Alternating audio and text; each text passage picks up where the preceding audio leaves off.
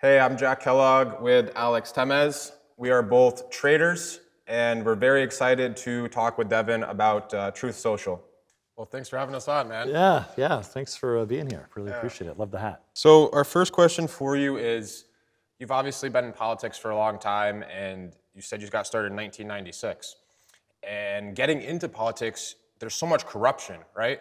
So what kept you motivated and going after seeing all like the negativity out there and seeing everything kind of in shambles? I guess, you just have that in you, right? That just willingness to persevere. You care about the country. You care about people that you work with. And as you guys know, but your audience probably doesn't, the reason that I left politics to get into what is arguably one of the most strangest jobs in the world, where I have a public company that we're building, trying to build a company, technology company, dealing with games of Wall Street, and dealing with politics, right? So I was kind of uniquely suited to, as somebody who had to kind of shepherd this through the process to become a public company, which wasn't easy. And I think what keeps you motivated is, like, I believe in the cause of having basic communications in this country. What does that mean, right? Like, how are you going to keep the internet open in order to, so that people can practice freedom of speech? And I saw that just going away, right? I was in Washington, and I saw that every day it went away. I mean, you saw millions of people that were kicked off every platform. I mean, still people on all kind of the big tech giants. I mean, people are every day are being either shadow banned, or their content's being placed, or they're putting like silly flags on the content. I mean, it's the most ridiculous thing ever. I mean, this didn't exist 10 years ago, right? I mean, I think if Facebook would have just left everybody alone, Facebook probably still be like a big growing platform today. I mean, it's still big, don't get me wrong, but they've lost a lot of market share to TikTok and Instagram. Wow. I mean, they own Instagram, but you know what I mean? A lot of people have moved over to Instagram. Kind of on their way out. It seems like that. Yeah, it seems like that. So that's why I just believe in causes, and you just put your head down every day and you go to work, you stay focused, and I got into politics to help the country, and I left politics really to help the country. I always tell people Trump didn't need a company, and I didn't need a new job, but somebody had to do this. Got to put the country first and freedom of speech. Yeah, well, it's so important. You can't win. In politics, you're in a battle of ideas. You can't win on those ideas if you don't have basic communications, right? Because then you're just a voice in the wilderness. Mm-hmm. And that's why I like to tell people, it wasn't that we all got banned. It was that they put us in like the internet ghetto, right? Because you still had an account, but it didn't matter what you posted, nobody could see it. And then, of course, then they got crazy, and then they went totally nuts when after the election, and when they kicked Trump off of every platform. Crazy. And then destroyed Parler, which was a early kind of Twitter alternative that I was on. And you had like 30 U.S. companies that refused to work with them and destroyed a company, $1 billion company.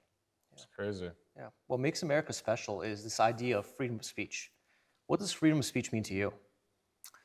Well, to me, it's real simple. It's just, you should have the ability to, within the law, say what you want, right? You can't break the law, but it's really the foundational principle of, our whole system, right? If people can't express dissatisfaction with their government, and look, we have a great example of that in recent memory. You had during COVID, the government came in and regulated with the big tech companies what you could say about what was happening during COVID. I mean, I know I was in Congress in that time. I'm like, what the hell? What are they doing? Like, if you don't want to take a new vaccine, you shouldn't have had to do it, and you should have been punished on social media for saying you didn't like it. Or on the other hand, you had people, or you had people that work. I was going to say, or you have people that doctors who had seen success with long time known medicines, that if you put that on your platform, like even if you guys would have said it on a podcast or what have you, it would have been banned. If you said, I heard my buddy took ivermectin, boom, you would have been gone. And now, of course, it comes out that years later that, indeed ivermectin in some cases did work, right? I don't want to get into, it's not really, I don't want to get into debate COVID again, but the point is that you have to have a basic way to communicate in this country if the country's going to survive.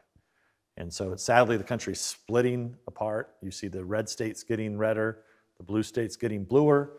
But we're going to have a communications architecture for all Americans to use that are, we're not going to shadow ban people and we're not going to censor people, but we are going to, we are going to build this company. And a lot of people know us for Truth Social, but what we're really excited about is our streaming service that we're getting ready to build, because the same thing happens as people are cutting the cord. There's so many channels out there that don't get the time of day, that are doing 24/7 news and information content that many of the legacy dinosaur platforms, Comcast, Spectrum, you name it, even YouTube TV, won't allow them on. So we're building that infrastructure out in order to have, so that these places have a home, and we're going to be that home. And there's, surprisingly enough, there's a lot of religious content that doesn't have a home, or they have to pay a lot to be on that home. So we think that's a great opportunity. And there's all the films that aren't getting the time of day, documentaries that aren't getting the time of day. We saw that most recently because we were one of the main we were really the social media company that launched Jim Caviezel's film, The Sound of Freedom, that went to #1 last year. And they weren't having any success on the others. And that film went to #1. It launched, it went into theaters right around the 4th of July. I mean, it was amazing. But that was Truth Social working with Rumble that really made that happen. After they had spent a lot of advertising dollars on Facebook and everywhere else. And we helped to make them #1. So we're really excited about streaming. We've been working on it for a long time. And we think we have a product that's going to take the technology, the best of the technology that you see in Netflix, Sling, and Pluto, and we're putting it into one tech stack. It's definitely something to be really excited about. In terms of Truth Social, so when you go onto the Discover page, it's like Trump 2024, everything's like Trump. How important do you think it is to also have some blue people and liberals to also come on to Truth Social to grow more, so it's not just so like conservative of an app? Do you think that's very key in the success for the longevity? Or look, Biden is on the platform, so is Gavin Newsom, and we have a lot of Republicans who aren't on the platform, right? So it just happens to be, you got to remember, the people that are on our platform that came on early is because they weren't on any other platforms, right? So you're going to naturally have that. So when you see on the Discover page is basically very simple. Those are just like the larger groups. So if you go on to look, that's what you're going to see. And I think the groups is going to be, I think in the long run, I'm kind of excited about it because I have there is stuff on the groups that's not politics, and they're actually really good groups. We have a Cook's Lounge. It's really well run. So if you like cooking, it's a great place to be. I have a wine group. Nice. I like wine. It's you're going to see more and more of that. Guns. I mean, there's all sorts of things that are on there. But it just so happens that a lot of the more conservative ones that are conservative politics have the most people, but they have the most people because those are the people that weren't allowed on any other platforms when we launched. Yeah, And I that's see you still work. today. I see you work very close with Rumble. Your vision, your mission, your goals are very aligned. Is there ever a world where you could see yourself having a much closer relationship with Rumble, as in some sort of merger or acquisition or anything like that? Well, look, right now we're partners on everything, right? We tested out their advertising center. We tested out their cloud.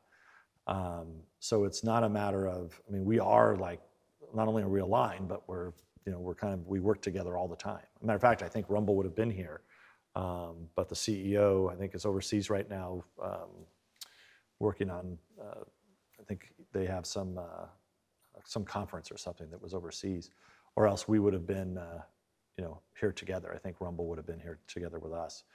So, look, right now they went through a similar process like we did. They got their financing through a SPAC. I mean, they've done very, very well.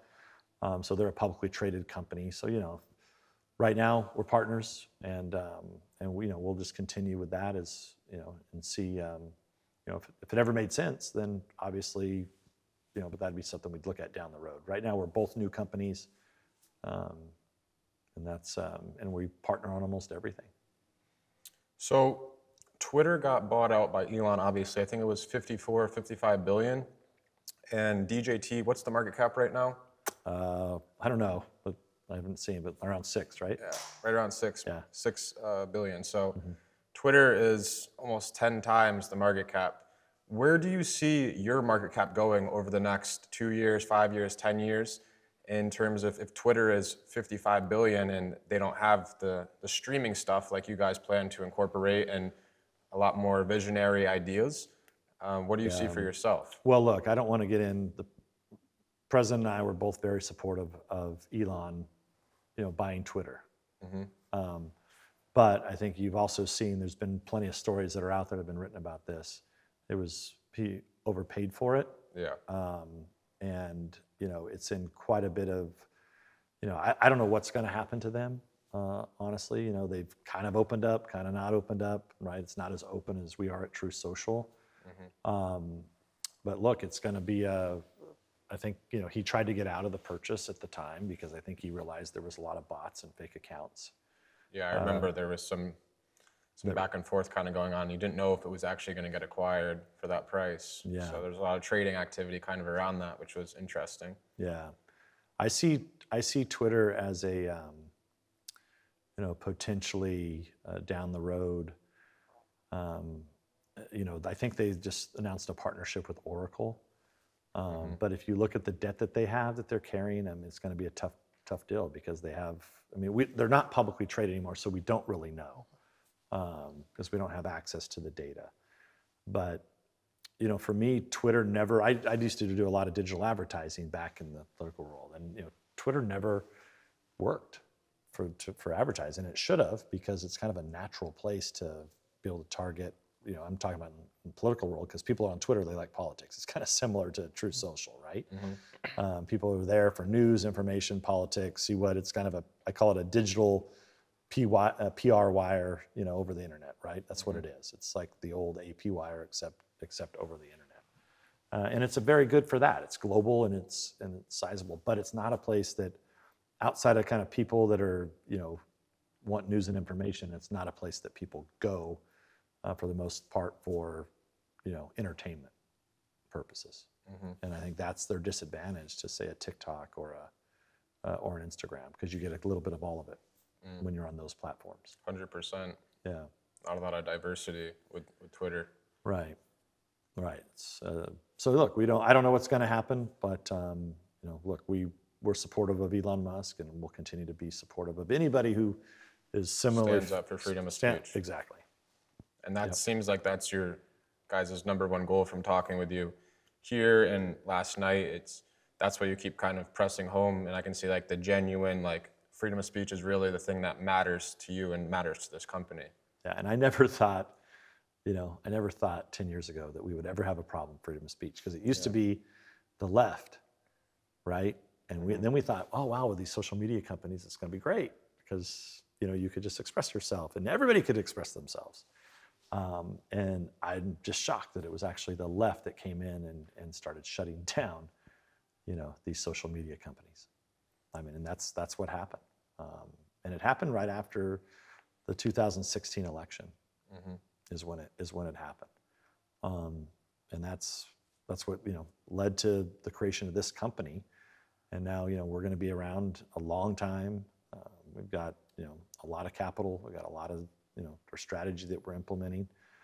We've built, really good technology that's really efficient to operate. So we have some advantages that, because we've had to do it all ourselves, we have advantages that these older companies don't have. All right. Well, that makes sense. Yeah. As we continue to build, I think it's kind of the advantage we have in streaming too, right? We don't need to have a big building in New York City, right? So it's going to be, the streaming world is going to get interesting quickly because there's so many, companies that are out there now doing it. A lot of them are all losing money, and they have a lot of legacy costs that they've incurred. So we'll see where that heads. No, we really appreciate your time. We really appreciate your mission. This is something that's important to Jack and I as well. We like to post all the time about, just whatever's on our mind. So having a platform that encourages, inspires, and promotes free speech is something that I think the world needs right now. So we just want to say thank you from us and from all the other people out there that need this. Well, thank you. You're very welcome, and thanks for being here.